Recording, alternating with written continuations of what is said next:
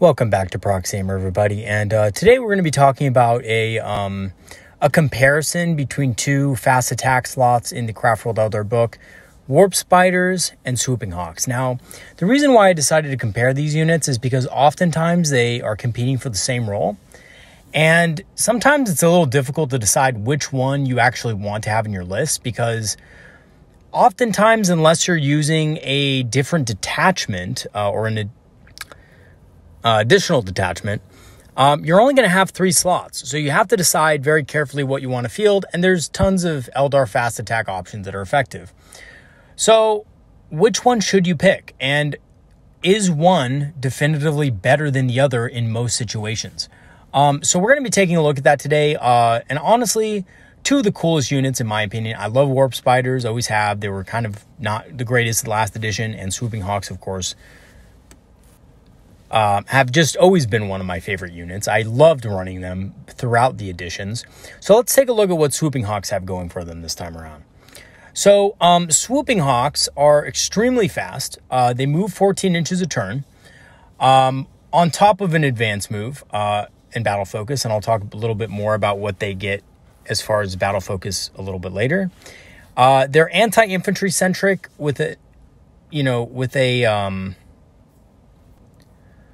real big focus on light infantry. So they're really good at dealing with hordes of enemies and very light targets that might be harder to hit. And they're great at capturing objectives because they have the Sky Leap ability, and they're also very survivable due to that same ability. So I'm going to go into what that is in a second. But the other thing they can do, which is part of their Exarch powers, is they can actually prevent enemy units from performing actions.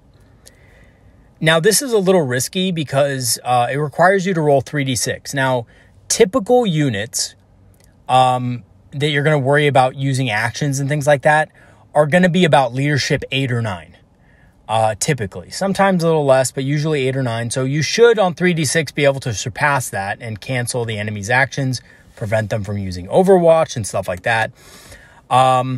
So they're actually very good at the objective game now. So what exactly do Warp Spiders have that is similar and different than Swooping Hawks, right? So Warp Spiders are also very fast. And just like Swooping Hawks, they can use the sudden assault ability. Now, personally, I actually don't think in a lot of cases for Swooping Hawks, sudden assault is a mandatory thing to use. But for Warp Spiders, it definitely is, because it allows them to get into range turn 1 to shoot. Just like Swooping Hawks, they have an anti-infantry focus. Although Warp Spiders are a little bit better at taking out armor, although they will typically hit less against smaller units. They can easily avoid charges with their Flicker Jump ability, as well as their Warp Jump Generator Battle Focus, which gives them 2d6 instead of the single d6.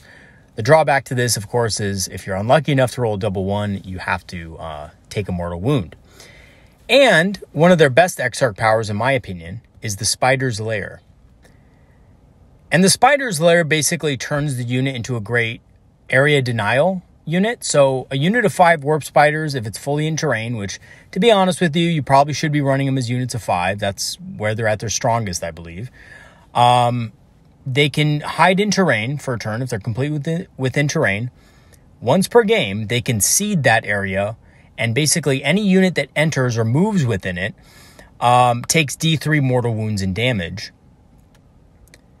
and counts that piece of terrain as difficult terrain, which basically is a negation of 2 to their movement value.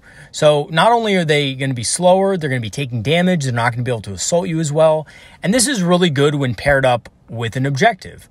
So if there's an objective that, is nearby that, a unit has to cross terrain to get to, this is a great way to prevent that unit from coming in and actually being able to do what it wants to do. So you can only use this ability once per game, but it's great to, kind of put a stopper in a lot of units that are trying to get to objectives to score points later on in the game. So great ability. My opinion, the best ability they have, and one of the best reasons to take a unit of Warp Spiders in your list. So overall, Warp Spiders, very strong unit. So speaking from an objective standpoint, they perform a very similar role, right? They both are anti-infantry. They both are very fast. They're great at avoiding charges and damage in general because of their speed. Warp Spiders having the Warp Jump Generator and the Flicker Jump, and then Swooping Hawks having the Sky Leap. So which unit is actually better at the job that you want it to do? Which unit should you take in competitive play in most cases? So the answer to this is complicated because a lot of armies are going to look at Swooping Hawks and say, you know what? I can't deal with this. And they're not going to be able to deal with their Sky Leap ability. There's a lot of armies out there that are going to have a lot of issues with that. But on the other hand, there's a lot of armies that would have a lot of issues with Warp Spiders, especially Assault style armies. So in general, Warp Spiders tend to be better against more combat-oriented enemies, while Swooping Hawks tend to be better at avoiding more shooting style armies because they can hide behind obscuring terrain with their Sky Leap ability. And this will also mean that they will be better at handling objectives that do not have enemies within them. So basically objectives that are not secured yet. So they can capture those with the Sky Leap ability and also stay safe from enemy shooting if they're far enough away. So when I compare these two units, I see two units who essentially are going to be doing the same thing. But the math is slightly different depending on what their target is. Swooping Hawks are better against certain enemies. Warp Spiders are better against certain enemies. But in general, I think Swooping Hawks are a little bit more versatile in the types of enemies and armies that they are effective against. Warp Spiders are very good because heavy infantry is a big problem in a lot of armies. So, you know, Eldar don't typically have problems dealing with heavy armor, especially in this edition.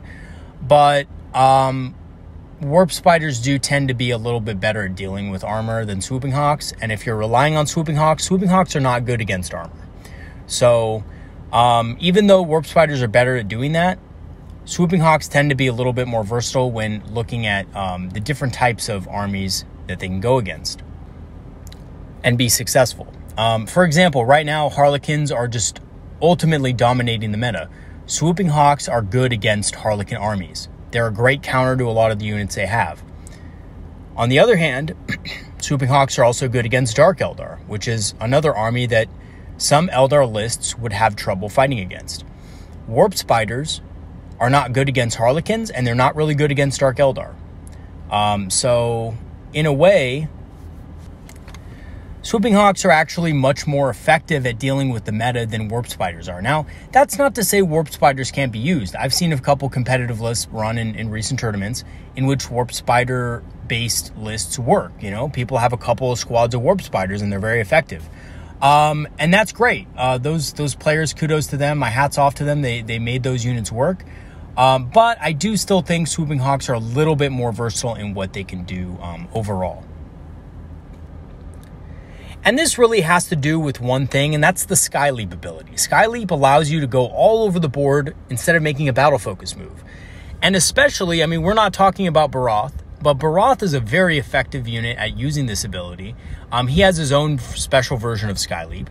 And I think in general, the limited range of Warp Spiders, the fact that they have range 12, it really is a damper to them, and it lets them down, especially against armies that can catch them and are fast.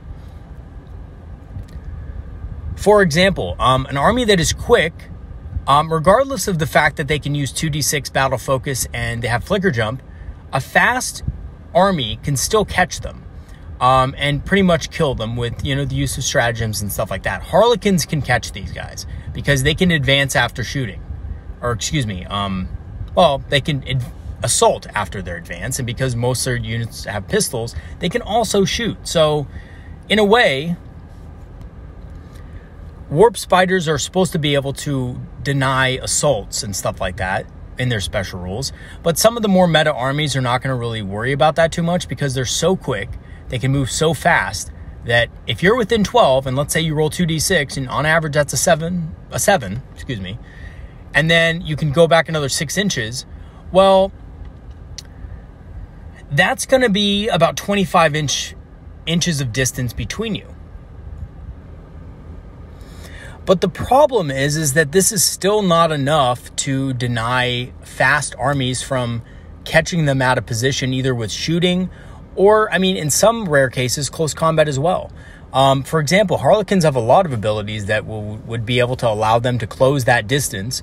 They have several units. I mean, to be honest with you, even Void Reavers, if their Void Reavers are moving 16 inches plus an additional 6, they can easily get into range of those warp spiders and shoot them down and get good angles on them. So even if they do hide behind obscuring terrain, Harlequins are just too fast for that. So, you know, Swooping Hawks might have a similar problem, but because they can move farther and across the battlefield, I mean, they can move anywhere on the battlefield. They can reliably deploy in places that are generally safer for them.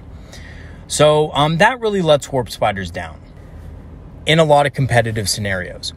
So I guess in conclusion, it really depends on the matchup in general. But in my opinion, Swooping Hawks are generally more useful in most matchups than warp spiders are. Now, I might be a little wrong on this. I know that warp spiders have made an appearance in a couple of tournaments, and I think they're a strong unit. But I think that Swooping Hawks might be a better counter to a lot of the meta armies that are running rampant now.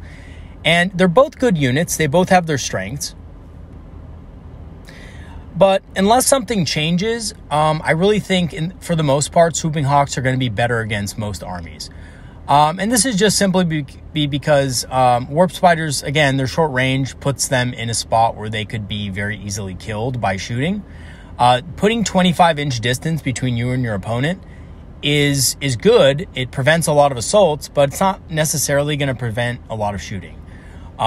So you have to keep that in mind as well. But I have to say, using a squad of warp spiders with the spider's lair ability and having that in your back pocket and using that unit as a strategic denial unit is very strong. And I think even warp spiders in not so great matchups can use that ability to great effect.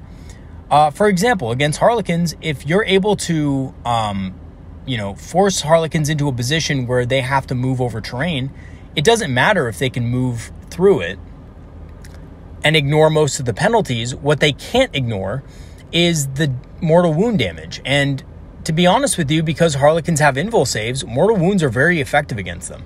So your unit of 5 warp spiders can essentially destroy a lot of Harlequins that way. And on top of that, if they try to assault you, you have flicker jump and you could just kind of move away. So you don't really need to worry that much about that. And their assault move, if they do get into an assault, is going to absolutely, you know, do more damage, and you still have the option of overwatching. So, you know, unless they have some Eldar trickery, which might happen, that prevents your overwatch, you're going to be doing a lot of damage, and you're going to be making that unit of, that troop unit really pay for trying to assault your warp spiders. Now, most experienced players are just going to shoot your warp spiders to death and not really worry too much about it, but it could come in handy in some cases where they need to get to an objective that you're holding, and the only way through it is through terrain and through your unit of warp spiders. And, you know, it's quite possible that they're going to do that.